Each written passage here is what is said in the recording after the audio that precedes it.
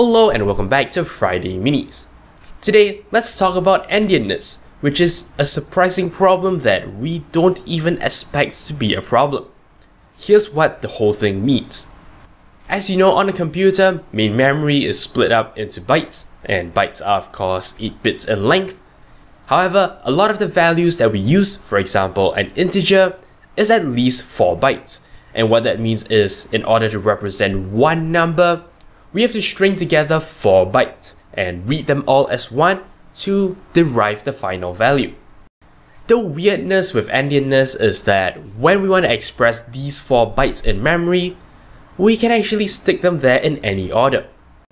Now, obviously the more intuitive kind of ordering would of course be the most significant bits go to the left, and we basically, populate the smaller and smaller values towards the right. This would be just like how we actually represent a number when we write it down on paper. This is called Big Endian.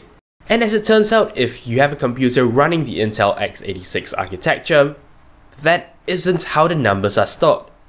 Instead, numbers are stored in little endian format, which means that all the values are actually inverted. The least significant byte comes first, and then it gets more and more significant as we go down.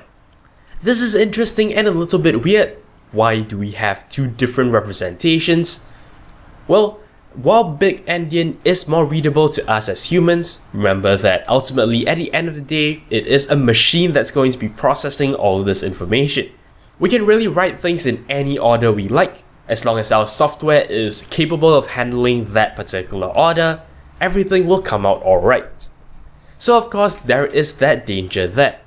If you're writing a program expecting input in one particular format, but you get it in the other, well, your result is going to come out entirely corrupted. What's worse is there is actually no way to just look at a file and decide whether it's Big Endian or Little Endian. You actually have to know something about the device that created the file, because you need to know what convention that device uses. So yeah, that's Endianness for you. A little bit of weirdness when it comes to computer architecture. Now, notice we haven't discussed which is better, because from what I could find, there is a lot of debate about which is better, which is more optimized, and there hasn't really been a very conclusive result. So what I'm going to do is I'm going to include a Stack Overflow link in the video description. You can actually read arguments on both sides, and then decide for yourself to see what works best for you. That's all there is for this episode of Friday Minis. Thank you very much for watching, and until next time, you're watching 0612 TV. Thank you very much for watching. If you liked this video, consider checking out the rest of my work on my channel. Alternatively, you may be interested in a playlist of all the other episodes of Friday Minis. If you'd like to show me some monetary support, I am on Patreon. You can find a link to my campaign in the video description.